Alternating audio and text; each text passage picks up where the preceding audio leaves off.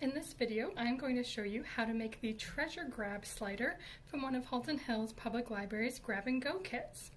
In your kit, you will find one piece of cardstock, there will be a straw, some string, some paper clips, and a magnet. And from home, you will need to find some scissors and some tape. So the first step is to take your straw and you're going to cut 2 pieces of straw out of this. So you want each piece to be about 1 to 2 inches long. So I'm going to cut off 1 piece of straw and cut a second piece of straw here. So you'll have a little bit of straw left over and you won't need that anymore.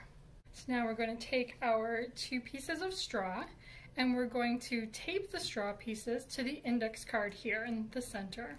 And we want our pieces of straw to be at the front edge of the card, and we are going to have it slightly slanted in towards the center.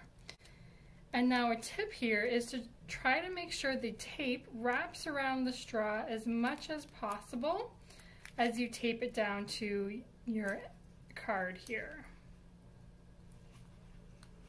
And now I'm going to tape down the second piece of straw.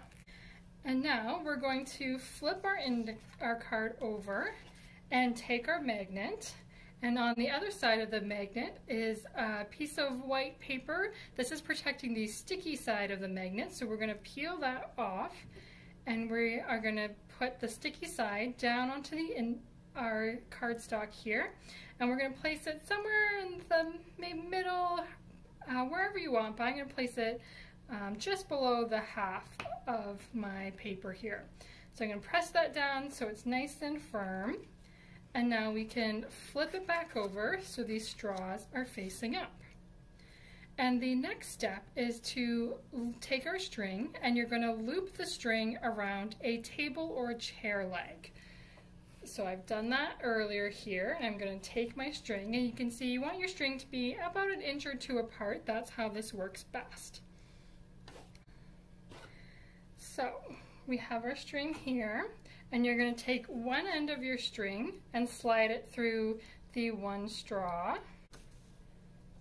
And we're going to take the other end of the string and slide it through the second straw, and you want to be careful to make sure that you don't get the strings crossed while you're doing that. So now pull all the extra string out. Here, so now you can see we've got the string pulled through the straws on our cardstock here. So now our slider is complete, and we can move the slider by pulling one string and then the other. So we're going to pull the string tight and lift it up, and now you can see by pulling one string and then the other, you can move the slider all the way up. And then you just pull the slider back once you get to the end there, or you can punch a hole in the card here and attach another bit of string so that you can just pull it back by the string as well. You can practice moving your slider, and the slider moves because of a lot of friction, which is a force that resists motion. So once you're good at moving your slider, you're ready for the next challenge.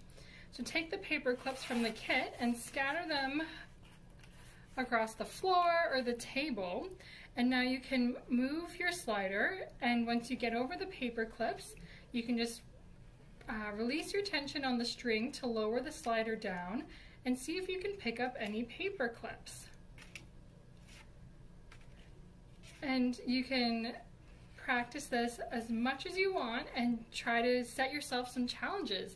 So how many paper clips can you pick up at once? See here, I got 3 paper clips there. My record is 5. So how many paper clips can you pick up at one time? Or you could set yourself a time limit and see how many paper clips you can pick up in 1 minute. Can you get all 10 picked up in 1 minute?